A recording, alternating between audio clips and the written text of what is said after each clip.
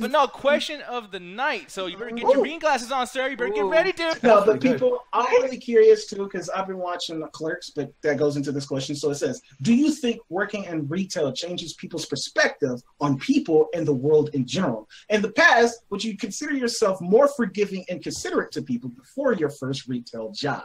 So just an explanation behind this question. I watched Clerks for the first time. I actually sat down, watched Clerks, love the movie actually. I see why people suck the dick of Kevin James because that was a really smart movie. So I get it.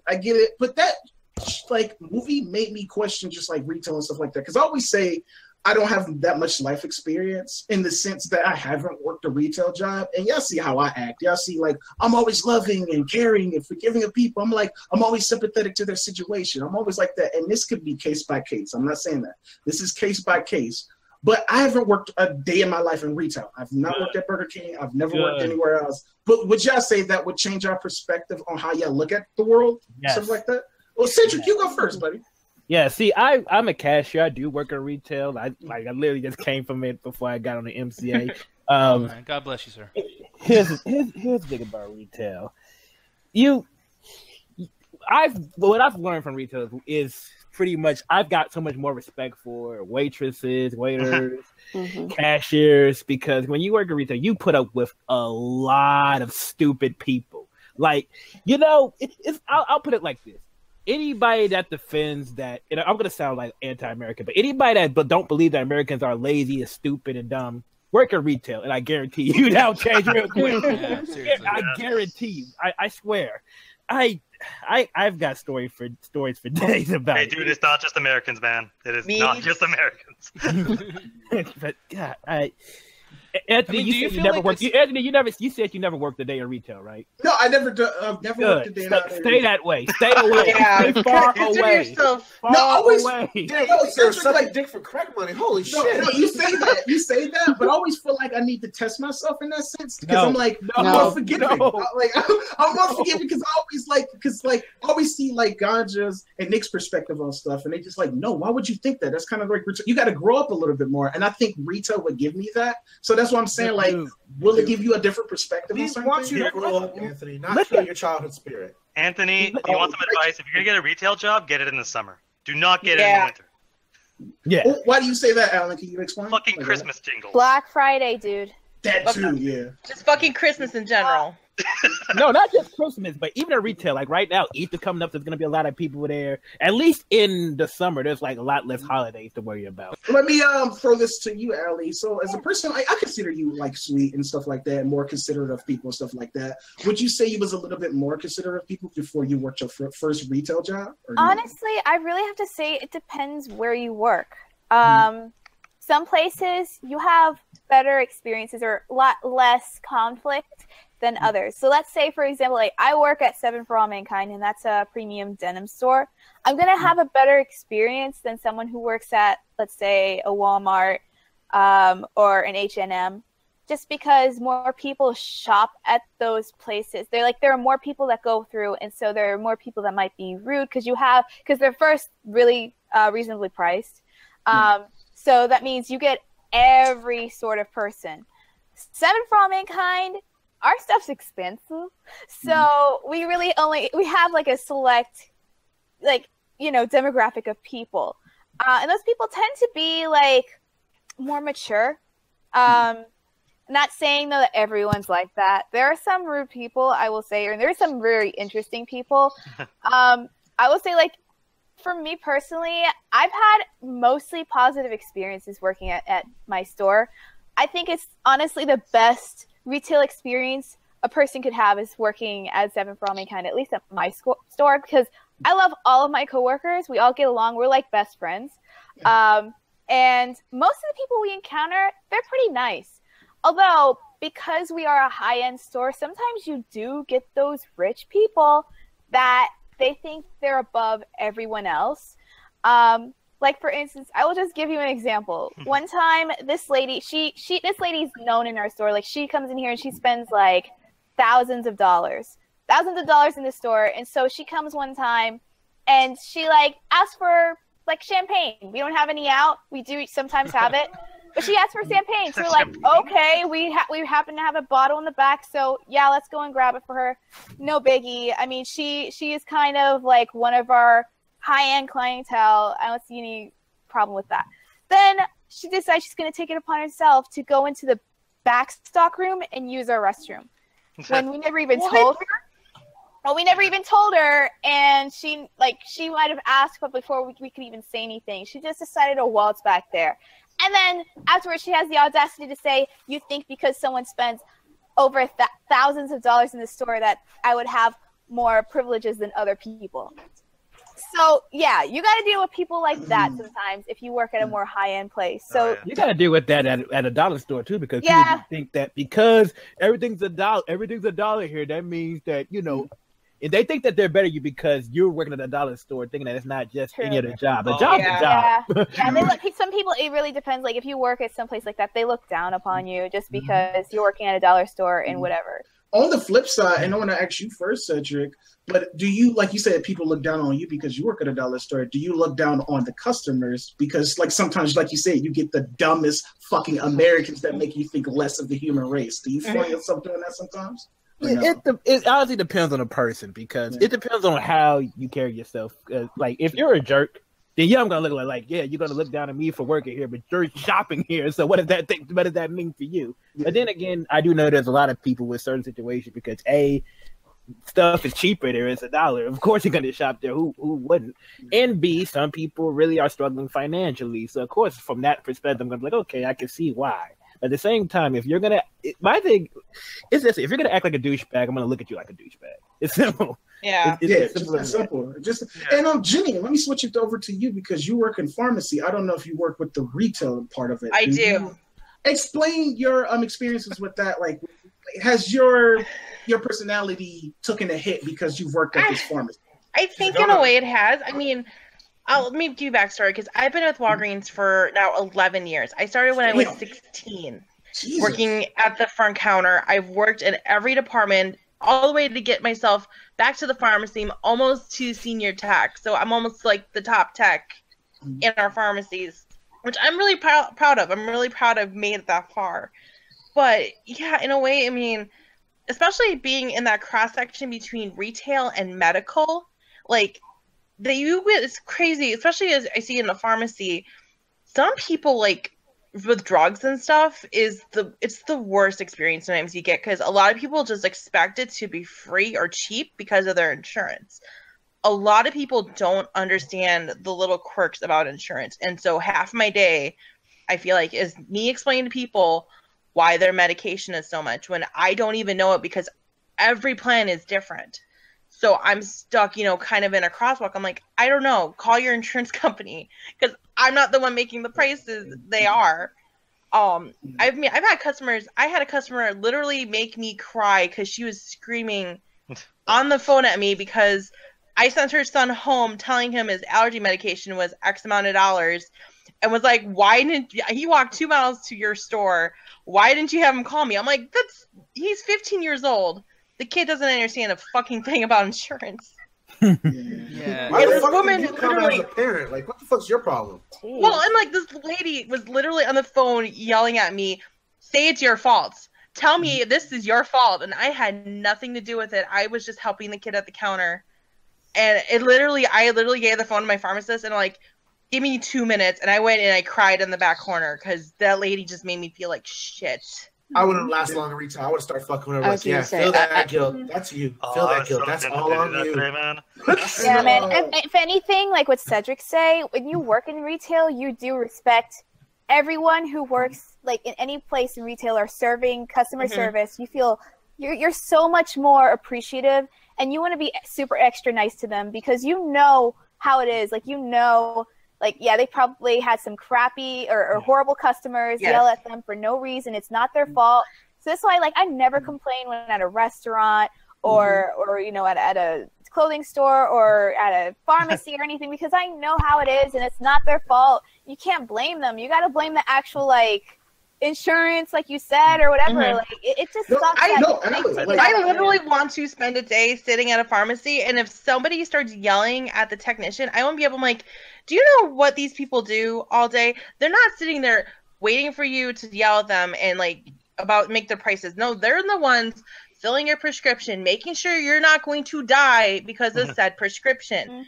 The ones, filling it, the ones checking it, the ones ordering your stuff. We do so much, and people don't understand that, and it just makes us feel like it's just a regular commodity. And I mean, I see this because I'm part of a couple Facebook groups that talk about pharmacy, and I hear there's horror stories of like just horrid customers and things that we get every day about, customers and stuff. And then plus we have to please, the company itself when we're like, no, we're trying to actually do something medical wise, but we still have to play the whole corporate retail game where you have to have really good customer scores and blah blah blah, and it's annoying. It's a really annoying thing. But see, I feel like that hardens you. Like everyone's been saying, like, hey man, like don't do that. Don't go to retail.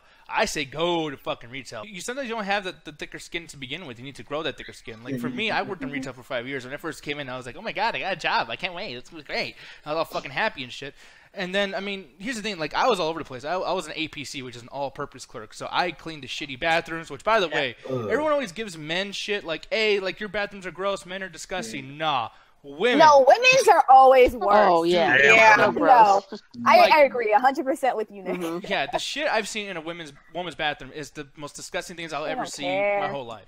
Have you literally had someone take a shit in the middle of the floor? Because my brother has horror stories about that. Yeah, they had a girl shit, and she had hemorrhoids. Or maybe she was on her period, I don't know. Boy. She shit on the floor, and there was blood leaking like a fucking lava cake. It was amazing. Yeah, it was fucked up. And her underwear was on top of there, too. So, that's fucked up. Okay, all right, I didn't go that far. I'm not joking, by the way. I had to literally take out the deli hose. I had to take out the deli hose. It's like you'll be scarred for life over here. No, but You like, had to grab the deli hose. They used to clean the fucking meat. yeah, I cleaned it afterwards. But I had to get the deli hose and spray that shit into the drain. But imagine, like, that shit was splashing. I had shit off the walls. It was like when, what's that dude? When Johnny Depp died on Freddy Krueger, the first fucking Freddy movie. It was like, instead of blood, it was fucking shit. Like, it was like someone saw Johnny Depp. Wait, you use a high-power hose to clean that? Fuck yeah, you do. What? Yeah. But Yeah, that yeah, explains yeah. like Drops a the shit hose, on by the the way. walls. No, you don't turn off. You don't keep the hose. Goddammit! Like you switch it. Yeah, because the main thing is like, yeah, people talk about attitudes and people like whatever, and like even Jenny's like, I had to take a break and cry. When you work at a place that's so busy, like I worked at Safeway, which is basically like a shitty ghetto Walmart. Like I don't know if you guys heard. They're like part of like the Albertsons, Kroger, Fry's. I don't know if you guys have any of those. Yeah, exactly. So it's like one of those stores. And the thing is, like in that place, man, like you'd have like shitty managers that are crazy. Like I had a manager that used to follow me around and literally would cry. Dude, one time I told her off. I went to go, like I don't know if I went to go take a shit or piss, but I opened up the door and she was right out there waiting for me, listening to me in the bathroom just to yell at me. God. She would harass That's me. the worst kind of manager. Yeah. I mean, dude, and then on top of that, like one guy came in, he was all drugged up from going to the pharmacy. I'm sure Jenny has dealt with this many times. The fucking dude fell down, had blood leaking from his skull that I had to clean up. You know what I mean? Okay. It's like, Wait, had a what? What? I haven't blood. had that. Yeah, Oh, damn, literally that's like crazy. falling in a produce aisle, whatever. Cracking his fucking skull. Like, dude, shit like that. Like, you don't have to go to war or anything. Just stay in a retail place. You'll deal with fucking injuries. You'll deal with fucking people. You'll deal with money, bad managers, managing other people. I mean, dude, like I'm telling you, these are all bad stories. These are Bad all fucking coworkers stories. too. Yeah, coworkers too. Relationships in the fucking workplace. You'll deal with everything, and it's like if you last 3 years at a retail place, when you leave, the amount of skills that you're able to cope with, everything that you're able to deal with in life. You're good everywhere. It's like if you were playing an RPG game and there was like a fucking room where you fight 18 different enemies. Like your fire skills up, your defense is up. It's like The point is you're getting experience for your overall stats. yeah, it's basically using like a game share code for your Pokemon. It's almost like that. Like it's just when you work at a retail place, a big retail place where you're just a speck, you're just a statistic, and there's like so many other workers, they can just fire you just like that. To stay in that lion's den and continue doing good in there, dude, like everyone should go to retail. I really honestly think that if you guys are watching this and you don't have a job, you really need to go get a fucking job. Like, I would say, just to add on what Nick is saying, like if you're someone who's really shy, like I am super shy. I know I'm not like shy anymore, like here, because like I know all of you guys, but like I'm shy, and retail is the best thing that could have happened because I really did learn more communication skills for retail. Like I'm still working there, but like I feel that I can kind of open up a little bit more to random people if they start talking to me and they're really nice. So I feel like that builds relationships that you could have in the future. Like, there's so much happening. It's kind of the opposite for me. It kind of makes me hate people even more. Like now, I definitely don't want to talk to you guys after seeing. But see, when someone's nice to you, Cedric, you respect them more. Like there's something. Everything is more like what do you call that? Like just. I don't know, like juicier. Like when someone's a shitty asshole, they're like a worser asshole. Cause it's kind of like that metaphor that they had in Fight Club where he was like talking to the dude, just like had a gun pointed to his face, and he was just like, "You're gonna do that, right? You're gonna go back to school, right? You're gonna go back to school." And when he ran off, he was just like, "You don't like? Why did you do that?" He's just like, his breakfast is gonna taste better. He's gonna smell the flowers. He's gonna have the best day of his life because he was just that close, So I guess that's what you're saying about like retail. It's just like when you smell the shit, when you smell the shittiest shit, when you get the flowers. You appreciate it, so I know why I think you over that balcony, Anthony. Can we pour one out for everybody that works at customer complaints, man? No, because here's the biggest thing. Their job is to hear shitty customers all day long, man. No, I won't even do that because I feel it's another issue I have, and yes, I'm gonna probably make Allie mad and Jenny mad, and I'm sorry, but I'm just telling what this is how I feel. But I think people play the sympathy card too much for that shit. Because how many people work in retail places? Like they do. Like, but their job half is to of specifically America deal with people yelling at them. That's what I'm saying. Like customer complaint, like the department there, their job is to hear people yelling at them all day.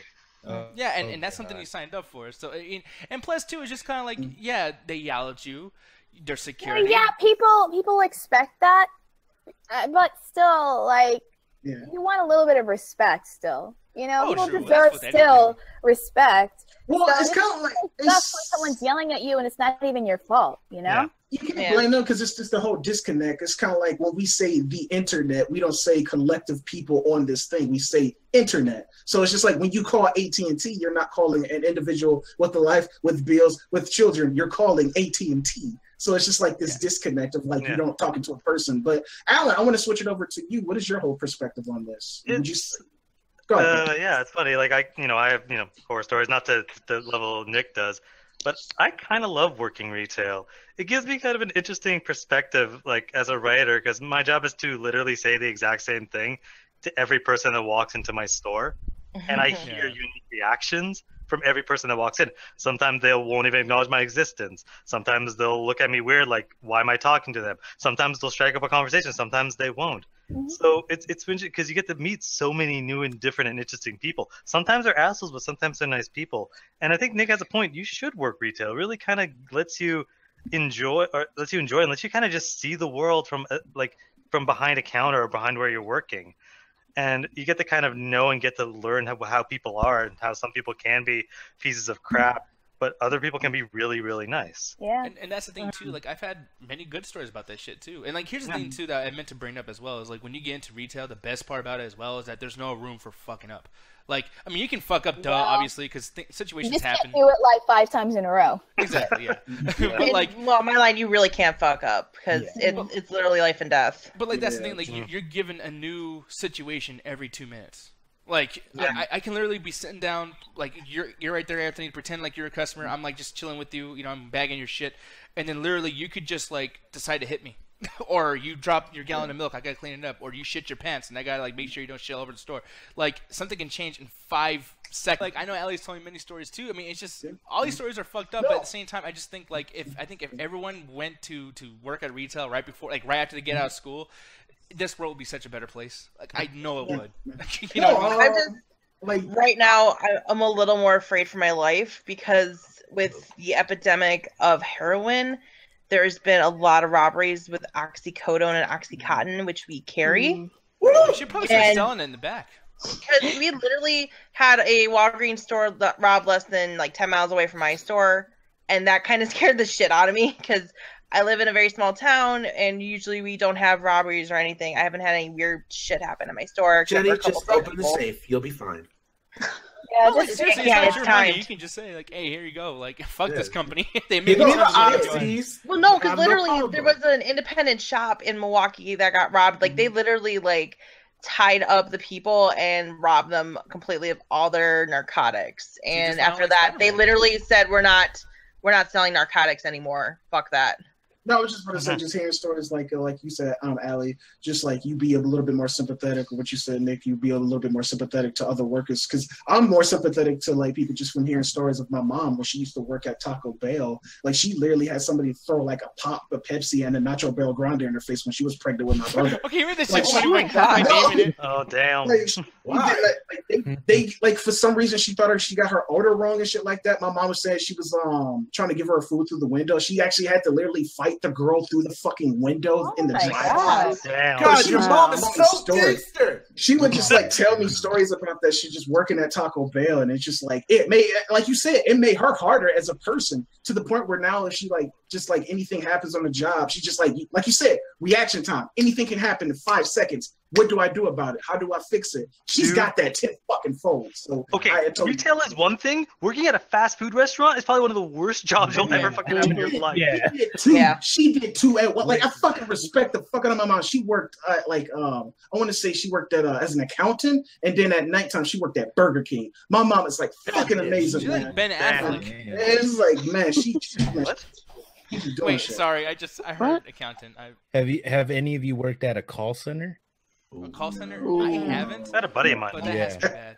Oh my gosh! And I was the people that everyone hates because I would call numbers and be like, "Hi, would you like to donate to blah blah blah?" And it was the worst. The worst things that I ever had was I called this old lady. And then she was like, "Okay, I'll give you $20. Just don't call me again." And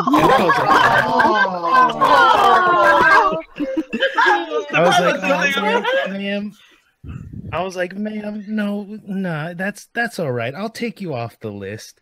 Like I lasted 2 weeks in that job because by the end of it, because what you would do is you would go in, clock in, blah, blah, go to like a desk in a cubicle. Then every once in a while you'd get a break, and then they'd also give you like food. So by the end of it, I was like, "No, Jerry, I don't want a Snickers. I'm not cattle." Like, I was sick of it. Like where I just like, I went up to them and was like, "Yeah, I'm quitting." Based on modern slavery, dude. For 2 Did you start off that sentence with "You're not yourself when you're hungry"? Yeah, for real.